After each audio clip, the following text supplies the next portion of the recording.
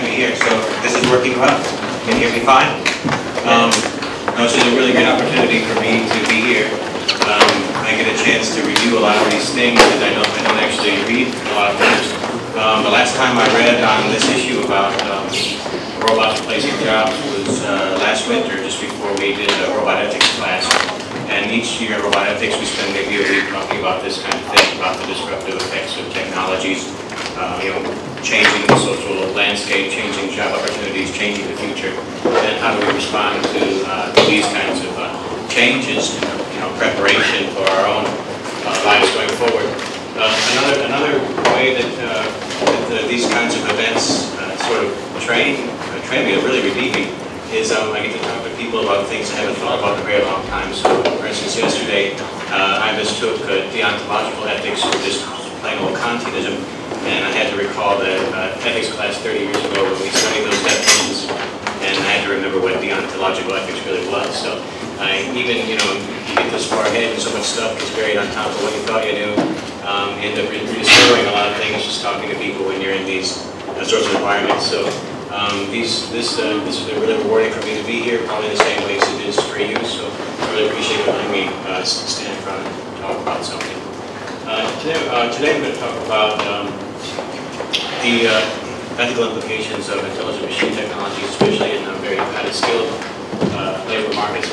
A lot of people are worried lately about artificial intelligence. You guys may have heard something about this.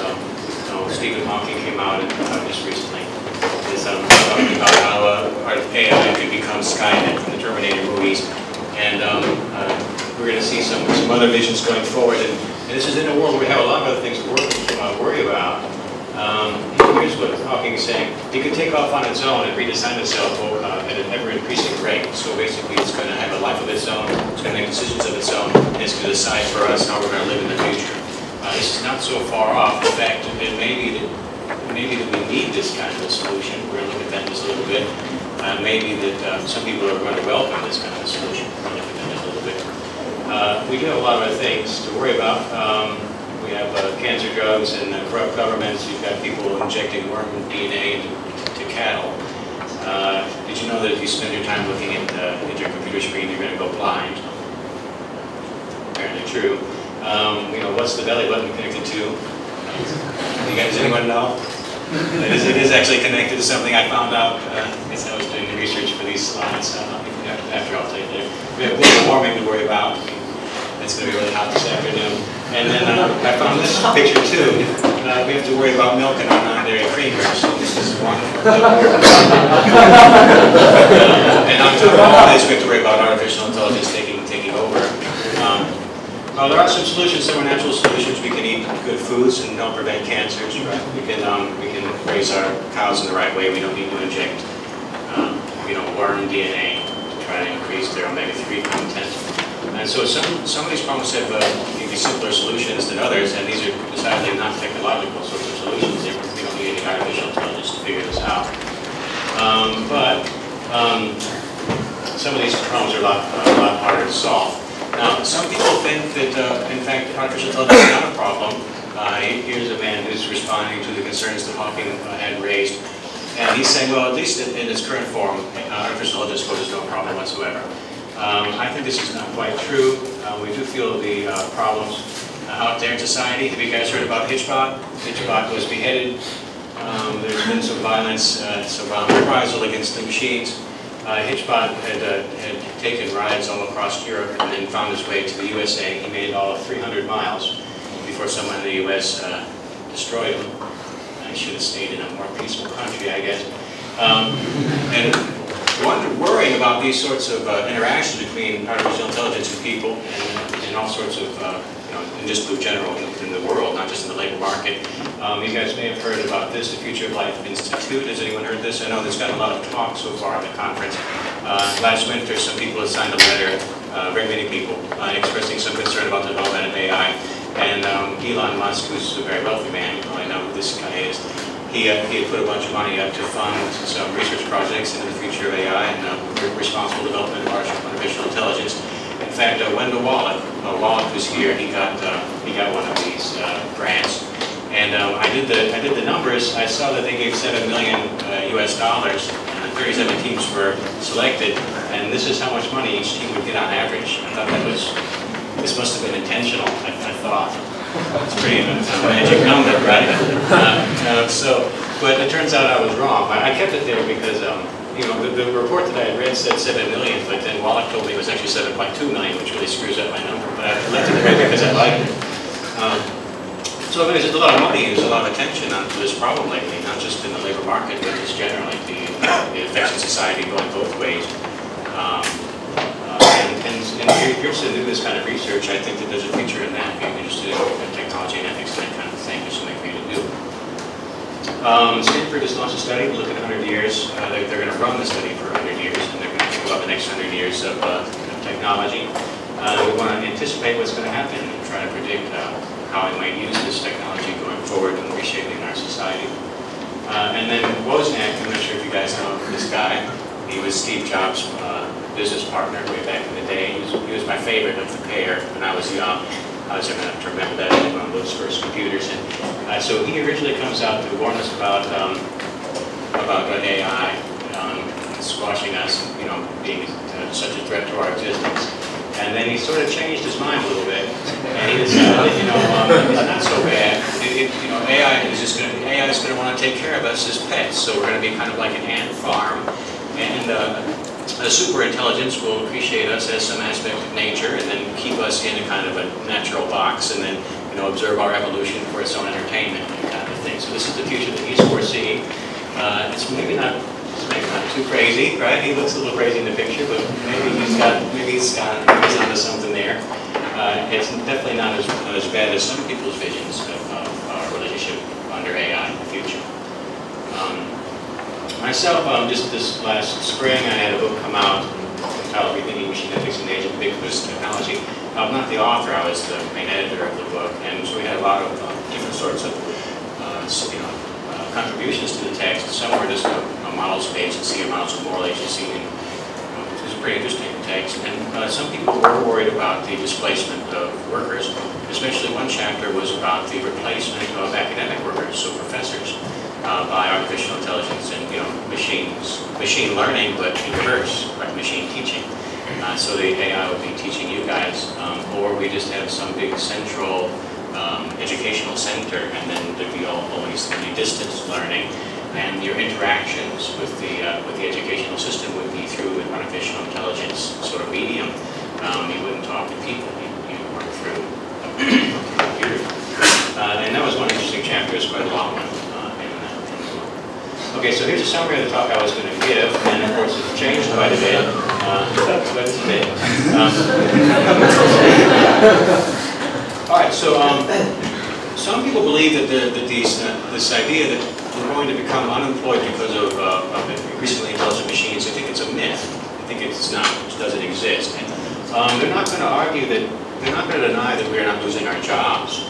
People are losing their jobs to machines, but what they say is that it's a myth that it's a new thing, and it's always been happening, right? So a long, long time ago, the really, really big guy with the really, really big fist, he had a job as the enforcer or something.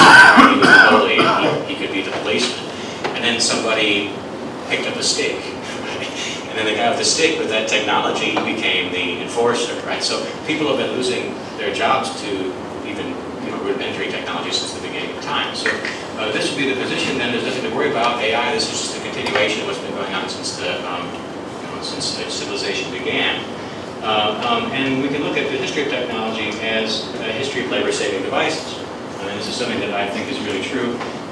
Every advance is really an advance in, you know, helps us to do things easier. We get more done, less input energy, takes less time. So this is a history of history of technology as a labor-saving device, and artificial intelligence is certainly one of these things, right? It does things faster, it does things, we do things easier, and it does things for us. So, you know, imagine as a very simple sort of smart technology would be a thermostat on a wall. You set the thermostat to a certain temperature, and that thermostat keeps the room at that temperature, right? Now, if we didn't have that technology and it got too hot, you have to come over and flip a switch and turn something off, and yet that means you have to work, right? But with that very simple machine, it does the work for you, and so that's a sort of technological advance. And now we have really smart thermostats and stuff like that, which do it even better. Okay. Okay, so here's another example of a recent advance, a labor-saving device. This is a labor-saving hacking machine. So these artificial intelligence applications are really just labor-saving devices, the point here. So here's a hacking drone. I mean, typically, I suppose a hacker would have to fly himself over the router he wanted to hack, but now he has a machine to do it for him, and then this saves him some labor. Here's a labor-saving killing machine. It's a computerized missile launcher. Now, with these things, of course, they do bring their own problems. This one actually got hacked, which is quite a big problem. If you've got a missile launcher and somebody else takes control of it, that's probably not a situation that you want to be in. And this is how they did it.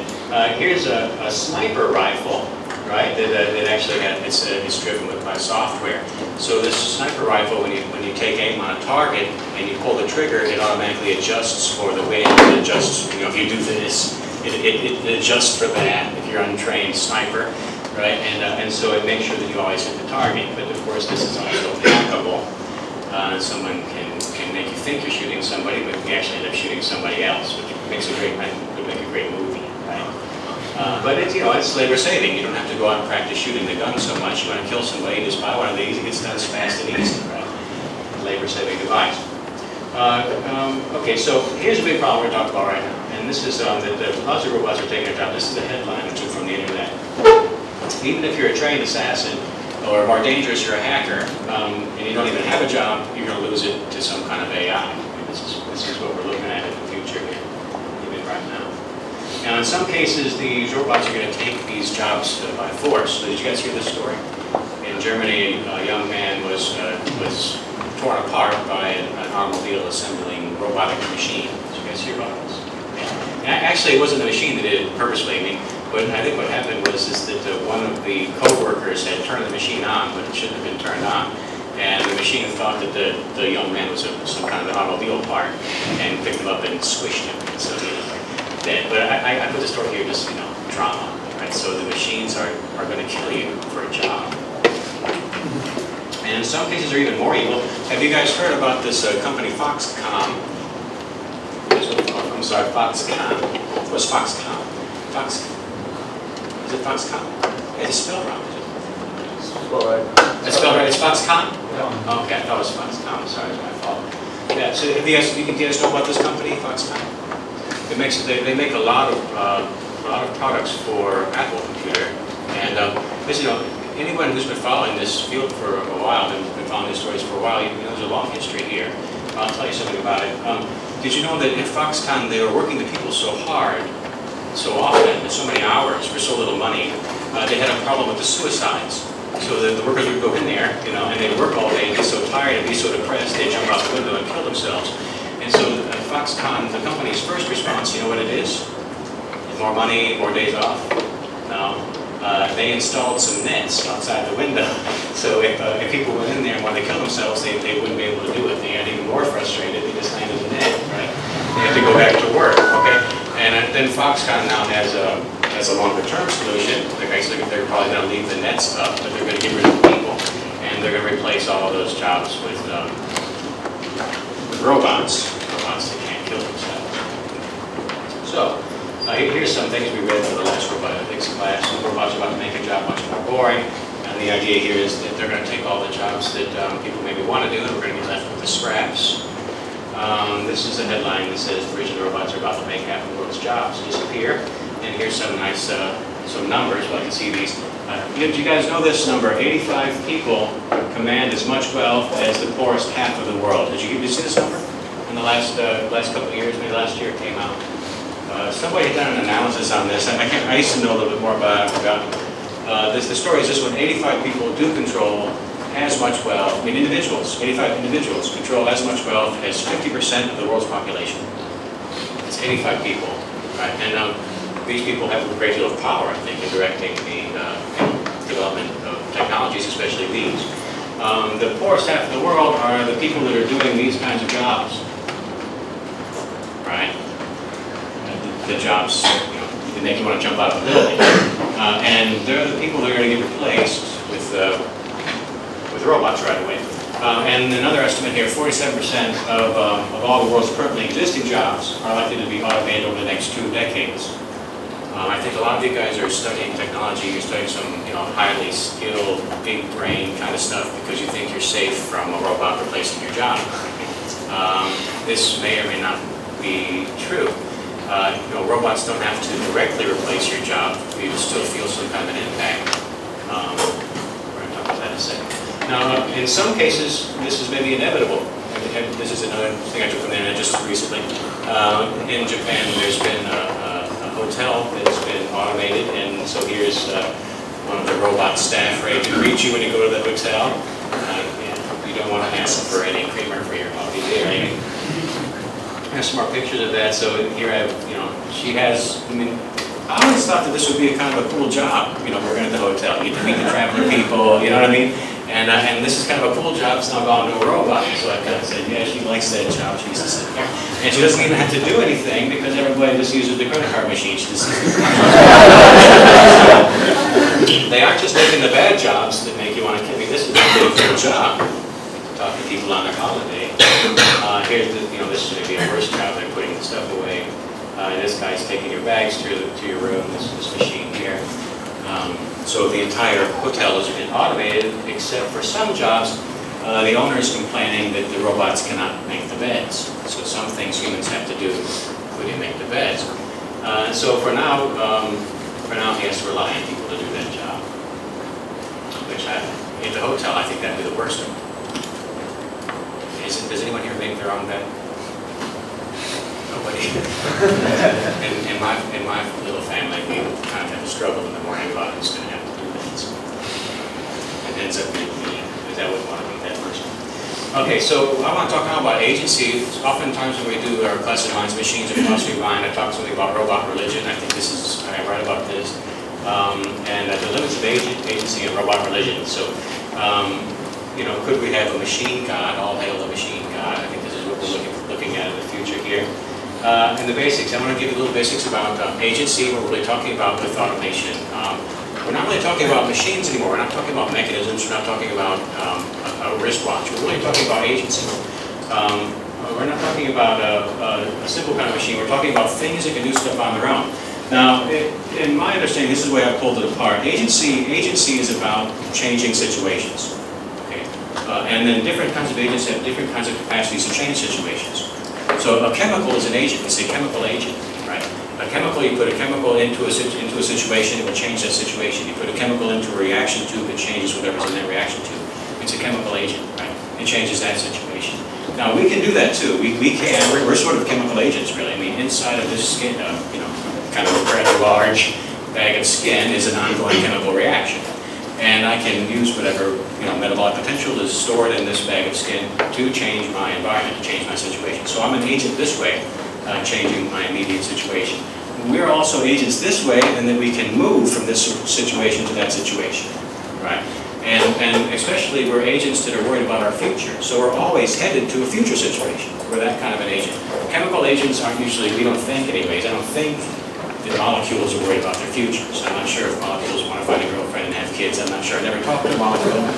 But it's possible, right? But typically, we're the kind of agent that's always worried about what's going to happen next. And when we look at intelligent machines, this is what intelligent machines are doing too. Intelligent machines are anticipating what's happening next. They're accommodating unpredictable events, and they're responding or reacting in maybe predictable ways. And so this is an increasingly robust kind of intelligence. Now, artificial general intelligence or robustness, this is what we're after when we're talking about developing artificial intelligence. Robustness means that you're an agent who can go to different situations and do what's appropriate in that situation. Now, you have a general intelligence. You're not trapped in one job like this one, right? Now, let's say that at one place I'm doing this job. This is my job, right? I haven't killed myself yet, but another couple seconds and I might. This is my job. And then a robot replaces me and starts doing that. Well, I can go to the next company and I can start doing this job, right? Because I'm a robust intelligence. I'm a general intelligence, okay? So right now, the machines that we're talking about, the intelligent machines are not so robust, right? The robots are built to just do this. And if that job becomes, unnecessary, then the robot becomes unnecessary, right? And to some degree, people are that way too, right? So if I have some skill and I'm doing something, we're looking at an example here in a second, and that skill becomes unnecessary, then I become obsolete. And, you know, that's kind of hard to deal with because you're looking at the future where you're no longer necessary. And as an agent sort of about its future, it doesn't feel so good to be that person. So I want to talk now about what cognition means in a way to define what intelligent really means. So I want to say, what's an intelligent machine? What does intelligence really mean here? It's not just pushing symbols around. It's not just solving math problems. It's doing more than that, right? So I understand cognition as an aspect of agency. So cognition is actually an extension of agency. Because we are always worried about the next situation, with cognition, what we spend our time thinking about, what our brains are actually doing, is comparing this situation with possible future situations and trying to decide how we're going to get to the best ones, right?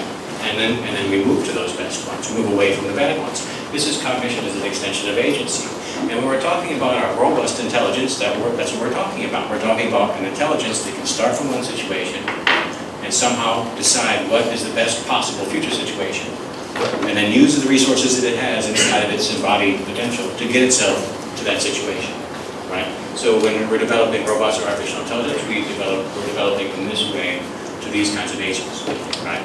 Now, when you see a movie, say like the Terminator movie, this is what you've got, right? You've got the Terminator's thinking ahead, planning where the people are going to put himself in that situation with the right gun to kill them all, right? So that's the kind of robust intelligence that people are aiming for with AI. Okay, so where's that put us? That puts us as agents worried about our futures in direct combat with increasingly intelligent machines that are also worried about their futures. I got it from the internet too. This is the kind of thing I would never look for except to prepare for this kind of presentation. It's kind of cool, isn't it? I mean, I enjoy this picture. Let's look at that for a second. Okay, so has anyone heard about this movement in the history? It's called the Luddites. You guys know this, the Luddites? Sometimes in English it'd be a kind of derogatory term, right? I mean, somebody would insult you by calling you a Luddite, right? The Luddites, and it's just supposed to be a mythical leader of the Luddites. These are people who resorted to violence when they were displaced by technology. So there was some very simple technology that changed the way that people created fabric. And the people who were working in the fabric mills lost their jobs. And their response to that, because they had this skill, which was now obsolete, was to go to the factories and destroy the machines.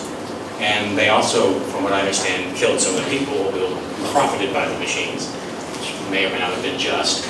And then the government came in and killed the leaders of this movement and then sort of pushed them down. But this is one way that we can respond when we're displaced by technologies, is with violence. Some people think that there's no problem, you know, with losing your job. This has been going on forever. But actually there is a problem because these people are complaining about it, and if someone doesn't help them to transition to another job, they may resort to violence and people get killed about this, right? So we can't just ignore these people suffering. We have to do something about it. So we're going to talk in a minute about what we can do to try to make these transitions less violent, less painful, both for us and for people in general, as technology begins to transform our social and occupational landscape. So, violence. One way to go is to resist change with violence. Anybody here a fan of violence? You love to kill? Somebody who's a killer? Murderer? One of my favorite examples that I got in graduate school, it's not mine actually, it's a fellow student had used it, and so now I'm always using it. Baby rapist. Anybody here a baby rapist? That's a very violent act. No fans of violence.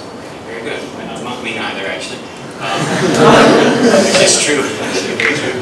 I have a long history of violence, and I've always been on the wrong end of it. It's a true story here. You know, my own home country, the United States, has been at war forever. I think that I saw in the 200 and so many years it's been together as one bound nation. It's been at war for like 196 of those years.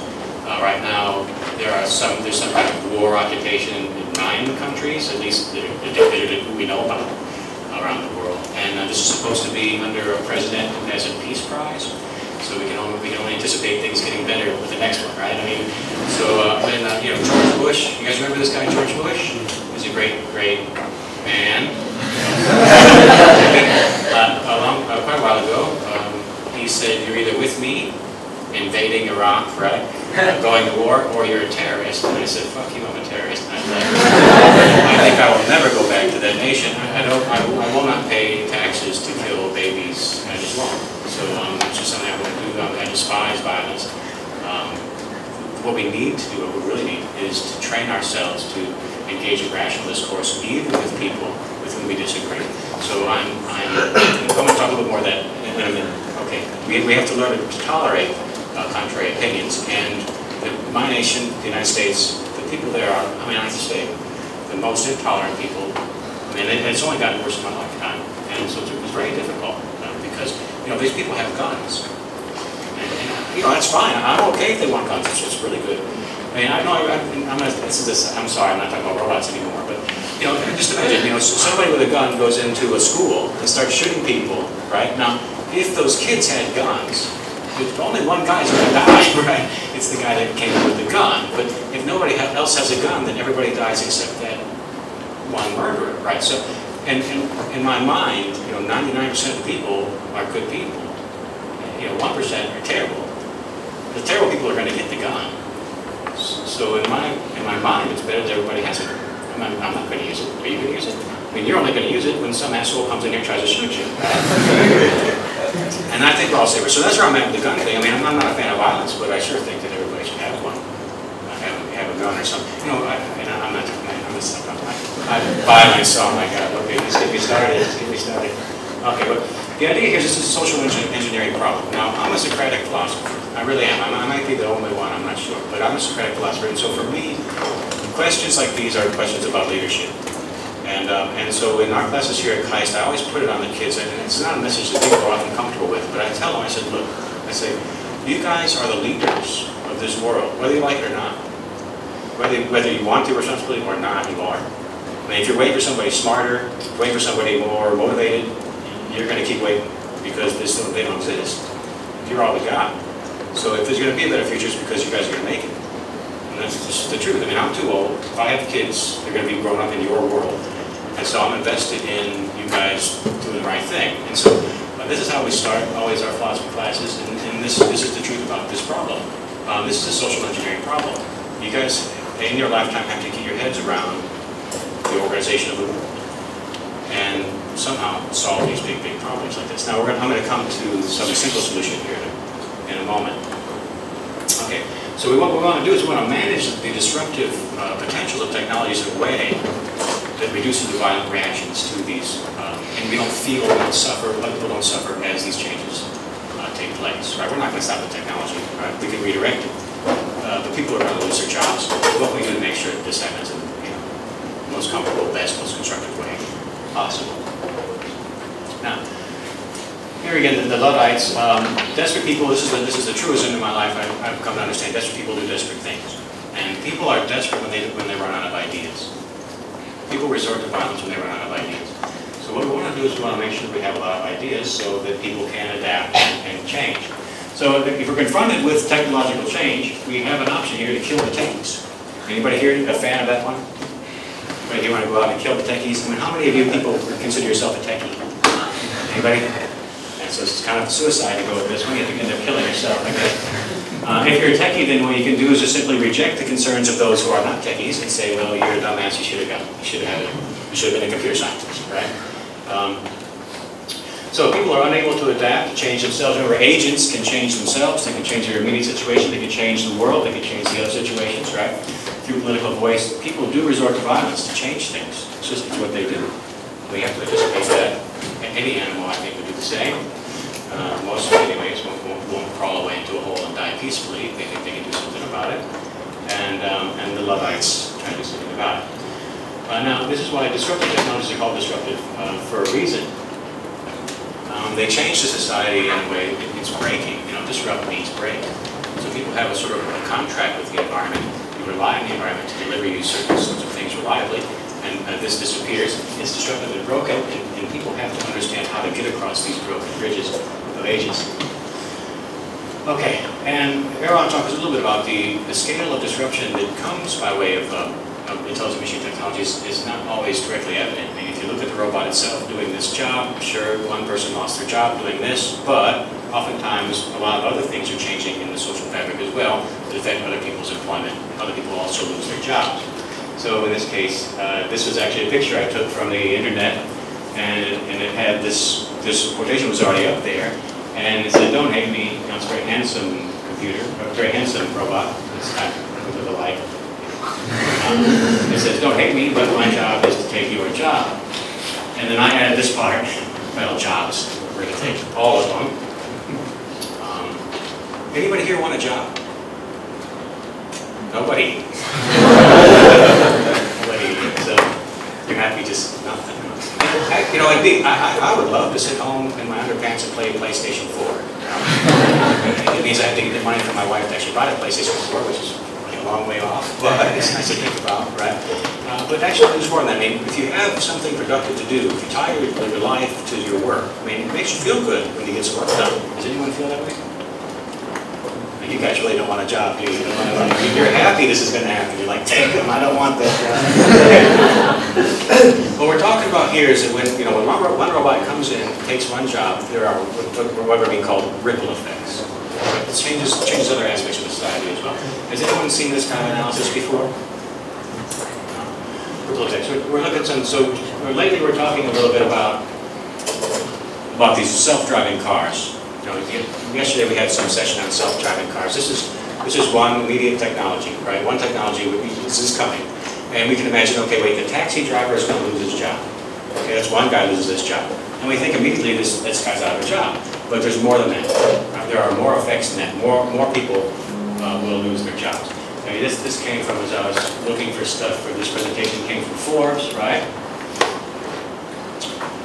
He's going to tell us something about these ripple effects. So here's what Google wants to see: 90% reduction in accidents, 9% reduction in wasted commuting, so you don't drive around looking for a parking place anymore, right? You don't get lost and go to the wrong place, which in Korea I've done a lot. And 90% reduction in cars. Because I don't own a car, you don't own a car, we share, really. So you don't need to build so many cars, not so many wasted tires, not so much wasted metal, not so much wasted manufacturing. It's all much more efficient, right? But when you start doing this kind of thing, you start seeing some ripple effects, right? The insurance companies are going to lose 90% of their money. Emergency rooms are going to lose 90% of their patients, right? We don't have dead people from car accidents anymore.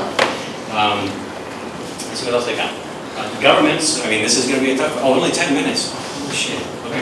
Governments, it's fine. So government's going to lose money, which may or may not be a good thing, probably a good thing. All this kind of stuff would have to change, right? We're not going to spend money on the road. You're not going to have people working on roads so much anymore. Those jobs are going to be gone, okay? Gasoline sales are going to tumble. Those jobs are going to be gone. People looking for gasoline, people looking for oil, those jobs are going to be gone, right? Add up all these pieces and they got a bunch of different stuff that's going to be missing. Now, there are also going to be some opportunities, right? So, for example, what he's saying here is that you can build some new entertainment system for the driverless car, because now you don't have to drive, so you can watch movies and all kinds of other stuff while you're driving. So there's some chance maybe to start a new business and make some money. And maybe the insurance industry would just die, right? Which may be a good thing, in my opinion. You never know. But then it says here, wait a minute, no, this could just be an opportunity for insurance companies because they'll just start selling insurance to the manufacturer instead of to the individual. So they'll keep their income. So you can see there are so many ripple effects. It's not a very simple analysis. When one robot, one automated machine, one intelligent machine comes onto the scene, takes one job, a lot of other things are happening out there. And so as you're developing technologies, you need to be aware of these ripple effects and maybe have in place how you're going to accommodate those ripple effects. Right. So I'm going to talk just now about here's some numbers here. This is about the manufacturing jobs and the rise in industrial production. You can see it's quite a bit different. Now this is very interesting. If you look here where this starts back there, it starts at a very interesting period, just before 1970.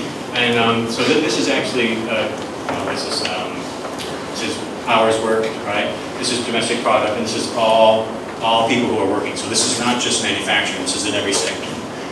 You can see that there's some kind of a correction here, right? And then productivity's gone up, right? And this stuff stayed pretty level for a really long time. Okay, there's not so many new jobs, but there's a lot more things being made. And we can imagine this is happening because robots are doing the work, right? Robots are doing the work. Now, I want to go back here a second one more time. So if you look back here, what you've got about 1965, you know, this guy. This was the beginning of you know, the beginning. Really, this is when computing took off, and intelligent machines became, they were almost born this period, right? So if you look back at this, this is where this starts. This is where this starts to come apart, coming forward. Okay?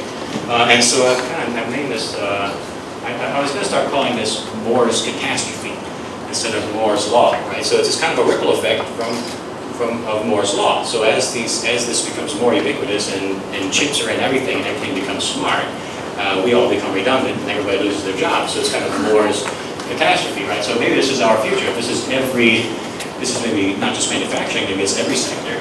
There's no jobs left and productivity stays high because every machine is smart. Now, here's some advice I took from the internet as well. This guy's telling us how we can protect ourselves from the encroachment of intelligent machines into our work sectors.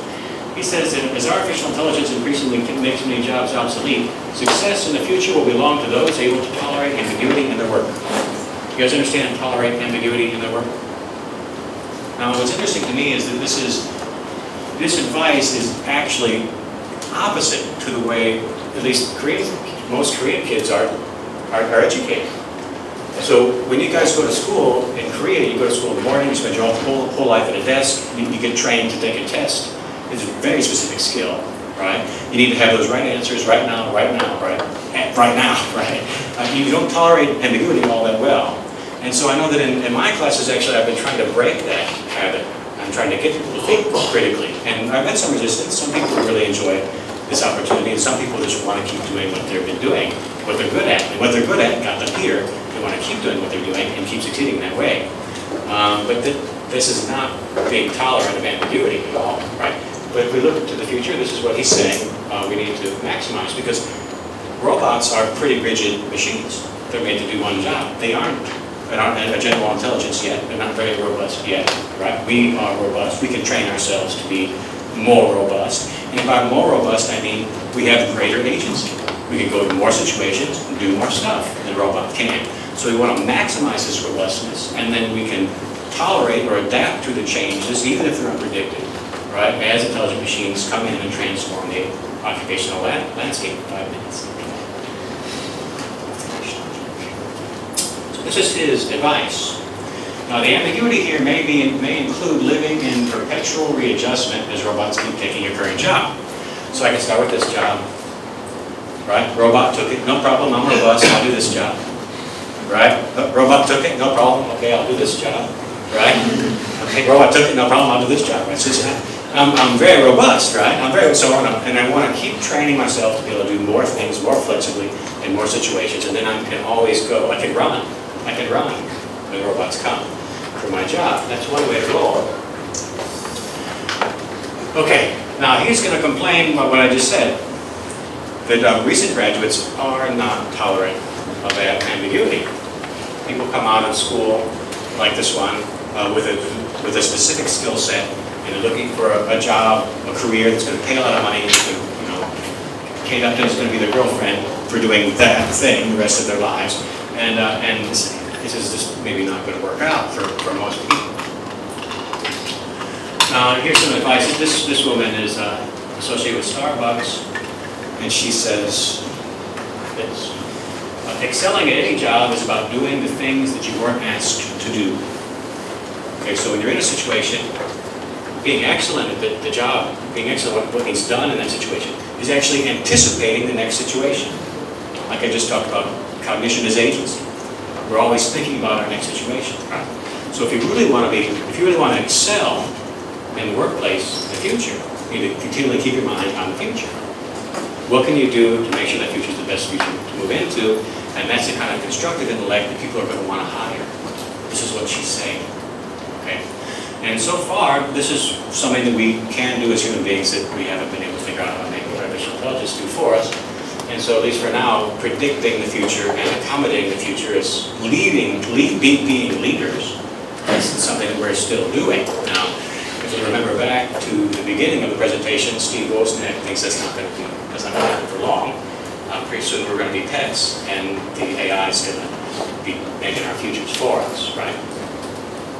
Okay, here's some stuff up there. Okay, here's some different kind of work types, and basically what we've got here are producers. This is the sort of lowest level of agency. This is doing this job. Improvers, making things a little more efficient. Some AIs are getting into this area. At least they're assisting human beings in doing this kind of optimization.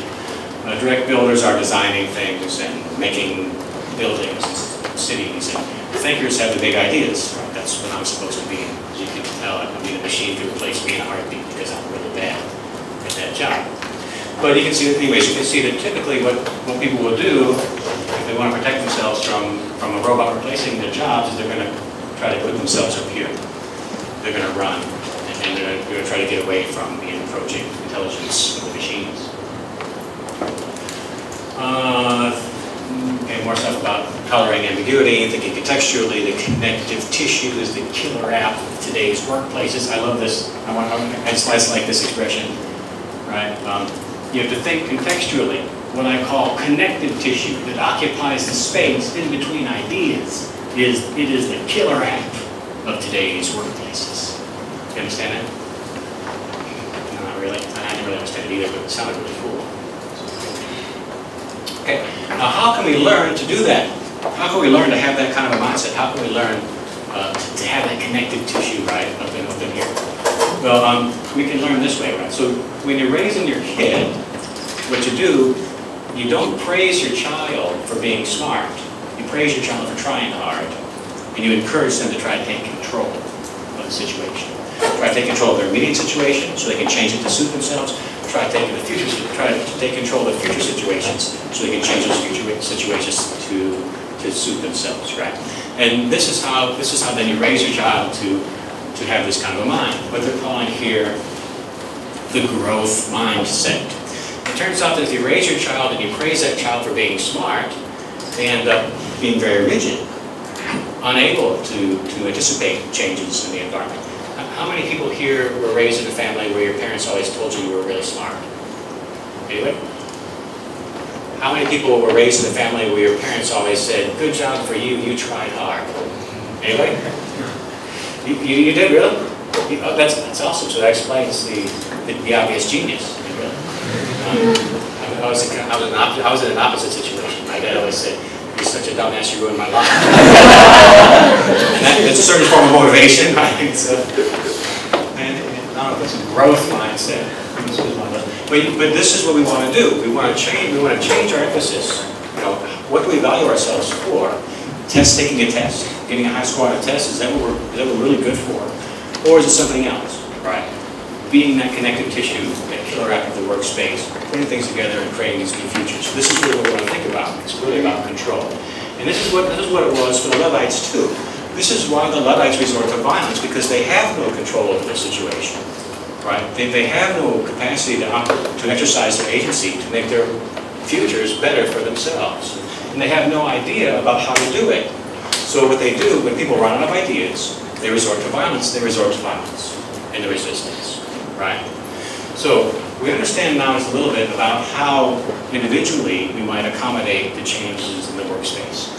You know, change the way we think about ourselves, change what we value about ourselves, try to maximize our robustness, anticipate the future, have some more ideas, develop some new skills, get more well-rounded. This is what it's about, and being a general intelligence, right? And as a matter of policy, and the idea here was that the Luddites resort to violence because they don't have any ideas, and lucky for us, the robots don't do that quite yet. So this is just another kind of Luddite. Anyways, the idea here is that and some more stuff. There we go. Okay. The idea here is that as a policy, you know, how do we prepare the society? How do we prepare the next generation of people? Because this is not going to stop, right? How do we do that? And I'm a Socratic philosopher, so I'm back to education, right? We change the way we educate children. We get away from teaching to the test, and we begin to reinforce then this robustness and intelligence, right? And we grow these people to anticipate and control the futures that they're going to come into. So they feel they have more power. They feel less frustrated. They have more of a growth mindset, and you see less violence in these transitions as intelligent machines will change the world. So we both have an individual advice for yourself going forward. How do you prepare yourself for the obvious changes that are going to take place in your lifetime, but also at a policy scale. How do we then advise people in education or people in politics? How will we vote to change the way things are done in our societies? This will be one way, to train the next generation of children to accommodate these sorts of changes without violence, without too much suffering. I mean, those Luddites, they don't want to kill people, I think, but they might, right? Probably not, but they did from desperation, right? We don't want to raise a generation of children who are desperate for some sense of security. The one way we can avoid that problem is by training them to take control of their own futures. So keep calling that be the change. I think that's where I stop. And I've got some anti-violence stuff. That basically means redirecting resources away from building bombs and towards doing more constructive things. Non-destructive tech innovation. I've got my own, a couple of them. I got the ACWIST model, and I've got my simulations work and stuff like that. And so thank you so much for listening to my quite entertaining talk.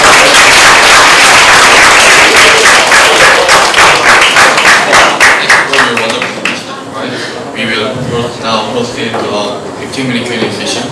We have prepared the microphone around the board, so please feel free to raise your hand and Dr. Myers. No questions. I've answered all the questions. No questions.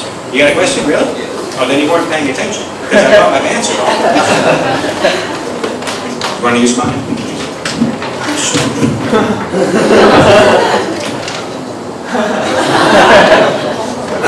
Thank you for a great lecture that contains all of things.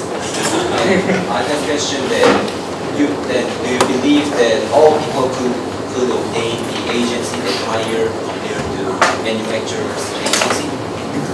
So the question is every human being capable of a kind of robust or general intelligence that then can prepare and adapt to a changing work environment, that kind of I think absolutely yes. I mean, some people, maybe like me, are born with some kind of deficiency. I mean, I'm an idiot.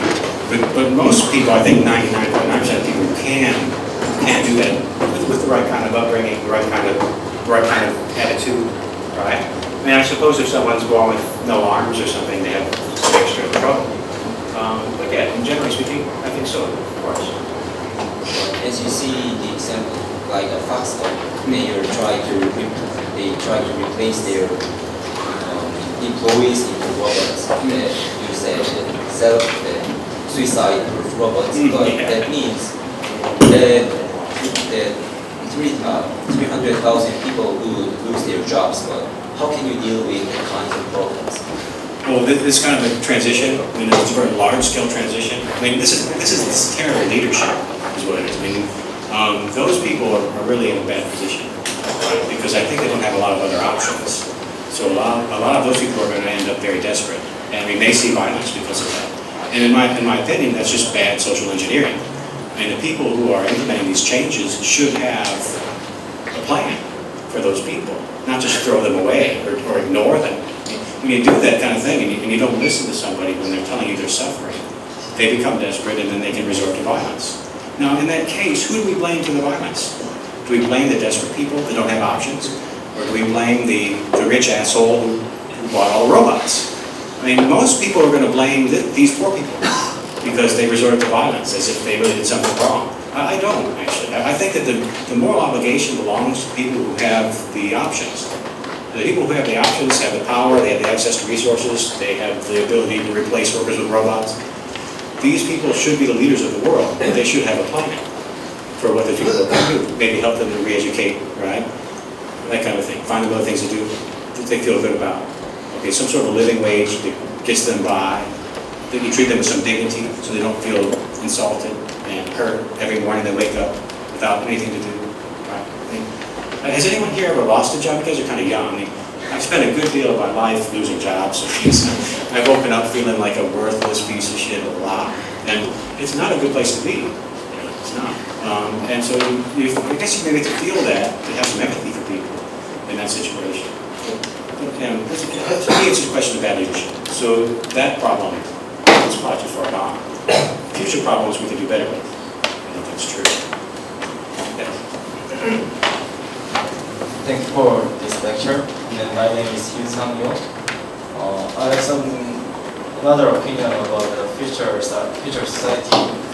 The purpose we developed a machine or robot is to make our life more convenient.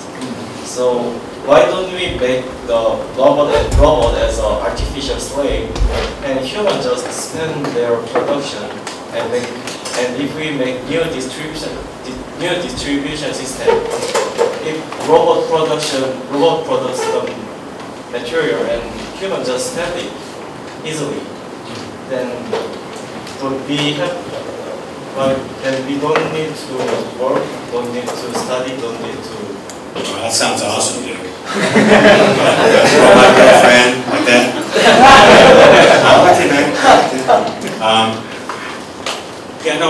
There's a few problems with that. I mean, one of them is, is just a problem with value. So if I work to do something and produce something, then I value that. I think it's worthwhile. I don't waste it, right? I don't abuse it, I don't misuse it, I don't do that, right? I mean, if you have some robot slaves doing everything for you, a couple generations from now, what are kids going to value? What's going to be important to them, really? We just have a bunch of selfish, lazy. I mean, it's not going to make people better. We're not going to have better people because we got robot slaves. So, I mean, again, I'm a Socratic philosopher. My mission in life is really virtues, practical wisdom. It's self-understanding, it's self-knowledge. I mean, it's finding the truth, that kind of thing. So this is a hard one, lifelong project. But if I had slaves and I had robot girlfriends and stuff like that, maybe I'd just give it up. Right? I mean, it's kind of hard work, and you got to read too much and that kind of stuff. So it would be so much better if I just had some slaves. Now another problem with that is that who has the slaves? Right? I mean, you're operating under the assumption that everybody's going to have equal access to these robot slaves. Probably not, right? You remember, 85 people on this planet control as much wealth as 50% of the rest of the people. So I don't see that 50% of the rest of people having access to robot slaves. I see those 85 people having most of the robot slaves, and these people just being forgotten about. So if we make a new distribution system. A new distribution system. More people can have their own slaves. Yeah, so what we want to do is decentralize, like the last guy was talking about, or remove the power from the top and make it more bottom up. And this this is going to be easy to talk. We're going to go talk to those 85 people and just give them all their money back. No, yeah, they're rational. They'll do that. It has to be hard. Usually that kind of social change requires violence. I mean, you remember the French Revolution, guillotines and stuff. I mean, I'm looking forward to the guillotine coming back. Believe me, I mean, I'm a social justice advocate. I think there needs to be a redistribution of wealth. But the sad thing is that usually comes at the end of a violent revolution. So at the same time you want to avoid violent revolution, you have to find more constructive solutions to that problem. So I'm with you. I would love to see that happen. But how do we get from A to B? That becomes the problem. So in my own work, I've kind of focused on large-scale psychologically realistic simulations, which provides some kind of a graphical platform. It's open, and people can see then the institutions that they live in. They can see the ways to the use of resources to keep those institutions tied together, and then they can start to play with reshaping those institutions into the world they'd like to live in. Right, so a more just world, with more equal distribution and stuff like that. And so in the sort of the simulation platform, it'd be accessible to most people. You don't have to be a scientist to be able to use it. You just look at it. Right? You see a few numbers, how things are getting distributed, and then you can see in the simulation what steps you have to take to get there, with violence, without violence, right? Like that. And so, as an open platform, this would be like a open democracy, that kind of thing. So I'm also working on that kind of thing. But how do we get from where we are to where you want to be? That's hard. That's a tough problem.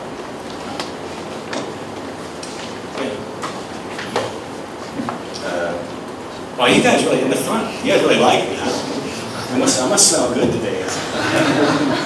Back there, you guys can care less. You guys love me. It's a pheromones, actually. I think at this point that's the problem.